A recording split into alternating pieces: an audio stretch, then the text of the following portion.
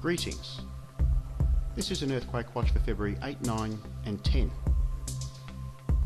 It's been a fairly quiet month in terms of earthquakes. We did receive a 6.4 in the Myanmar Indian border region back on February 4. Later on that day and early February 5, a significant geomagnetic storm was reported, and I do believe that the significance of this presents a potential of a 7+ earthquake during this watch. The KP index picked up a significant geomagnetic storm or solar disturbance late February 4. We are still seeing the after effects of this with very high solar winds. They are currently at 450 kilometers a second. Okay, we're looking at the stereo ahead moving imagery, and we can get to see a significant filament eruption occurred at this time. So this appears to be the cause of the geomagnetic disturbance and high solar winds. So this is a fairly strong filament eruption that occurred in the high Northern Hemisphere region of the solar corona. The X-ray flux monitor is showing minimal activities.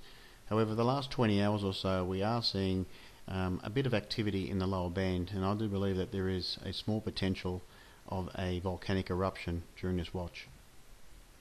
Okay, we're looking at the composite imagery with the SDO. We get to see two significant coronal holes that are just turning limb, and we do see a fairly powerful one in the Northern Hemisphere in and around the dangerous 28-degree region, and a very powerful coronal hole that's turning a limb in the Southern Hemisphere, which may play a significant role in this watch.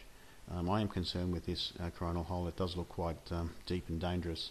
Now, there's also a few little holes in and around the equator and below that may present a 6 to 6.5 earthquake over the next day or two, and I'll map these also. Okay, we're looking at solar monitor, and we're looking at a considerable coronal hole in the Southern Hemisphere and one above. We'll look at that in a moment. The first area of watch would be in and around the equator region. There is a fairly interesting coronal hole that's opened up, and also at around about 10 to 12 degrees south latitude that's also opened up. And the main coronal hole that I've been looking at for the next day or two seems to have closed up rapidly, so this may be the area of concern over the next day or two. I'll map this shortly. This is a very large coronal hole, the very dangerous one, which will be the main focus of this watch. And we also have a very powerful coronal hole up above the Northern Hemisphere, and I'll also map this now. Okay, we're looking at Google Earth now and mapping the first coronal hole, which is about 18 to 20 degrees south latitude. I do feel that Bolivia and Chile would be the #1 risk for a 6.2 or 6.5 earthquake. The second area of concern will be the Piton de la Fournaise volcano, which is located in the Reunion Islands, and I do feel that there is a potential of an activation of this dangerous volcano.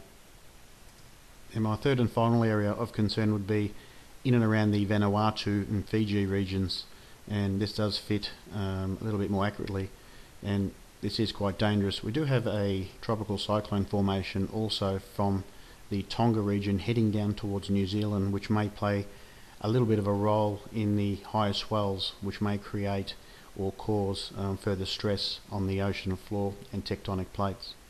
Okay, we're looking at the MTSAT imagery from NOAA. We get to have a closer look at this potential tropical cyclone formation.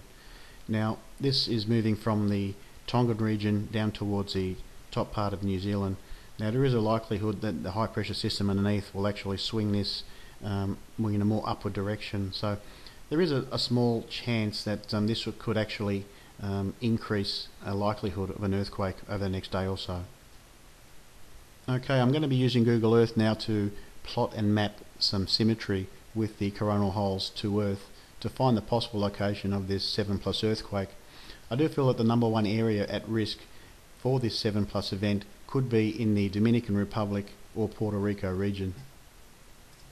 My second area of concern would be the Volcano Islands, as the symmetry is quite good with the actual size and shape of the coronal hole. And my final area would be the Taiwan region. So these would be the main areas of concern. We may receive an increase in activity in the Hawaii region, most notably Mount Kilauea, so it may be activated during this watch. Okay, back to solar monitor again, and we're going to be focusing in on the very dangerous coronal hole in the Southern Hemisphere now and the potential areas that could be in play. I have two areas that I've targeted in the Southern Hemisphere, and they are Chile and New Zealand. I do believe that Biobío, Chile would be the most likely area for a large earthquake, as it does fit into the dangerous 34 and 37 degrees south latitude point.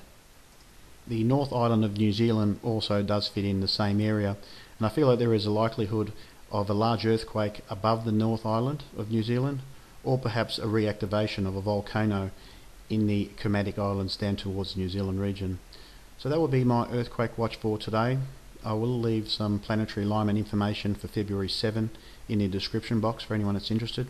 There is an alignment associated with the initial part of this earthquake watch. Annotations will be added during the video and also at the end. Thanks for watching.